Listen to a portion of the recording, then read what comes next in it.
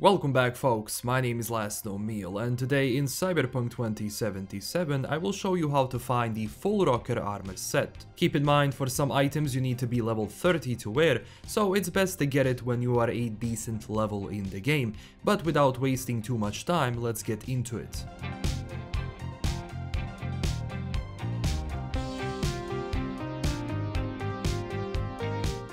The first piece we are going to find is the scratch-resistant polarized rocker aviators that you can find in Rancho Coronado. So go to this location I marked on the map. After that you will see Urban Garden Store and behind it Foodscape.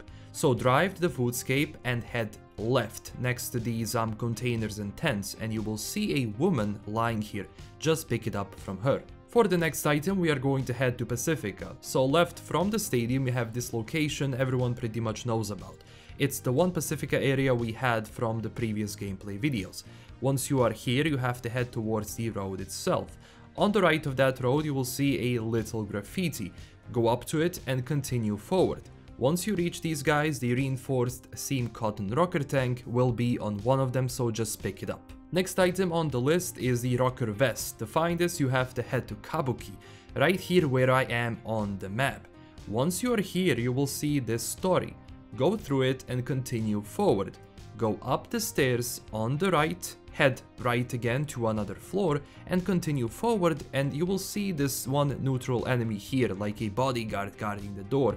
So right close to him on this body you will find the item itself. After that we are going to find the puncture resistant rocker ankle boots. To find them head over right here to this building on the left side where I am on the map. Once you are there, go next to the water to the door. You will need 12 strength to open or just jump here, there is a boot which points it. Go through the gate and get the item, so you just have to go next to the water itself. The last item on a list can be a bit of a bother to get, but there are 3 ways to enter. For one, you will have 12 strength to open the door, or simply double jump on it to reach it. If you don't have the 2, you can go to this location I showed you on the highway. Jump to the building on the right, so you don't flatline, then head right next to these and simply jump down.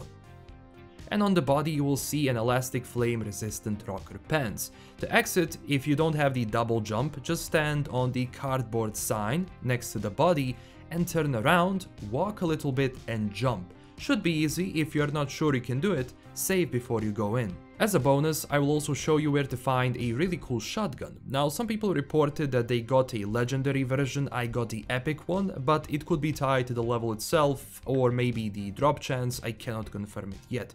Maybe someone watching the vid might know, but hey, it's free. So go to Santo Domingo or well Arroyo until you see this mission right here, the NCPD stash one. Once you arrive, you will see this building. Walk into the courtyard and proceed up the stairs. There will be a few enemies up there, so take them out and go behind here.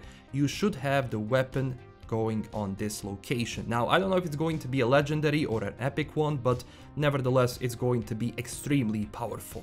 And that's it, this is the legendary rocker armor set. It can be of course upgraded with enough technical proficiency, but overall it's a cool looking set you can get. Some of the bonuses like the oxygen is completely useless, but the rest like the pants will reduce fall damage, increase movement speed, reduce stamina for melee attacks, or the tank will increase the armor and give you some mod slots to play with or change them up. So overall, a pretty decent armor set.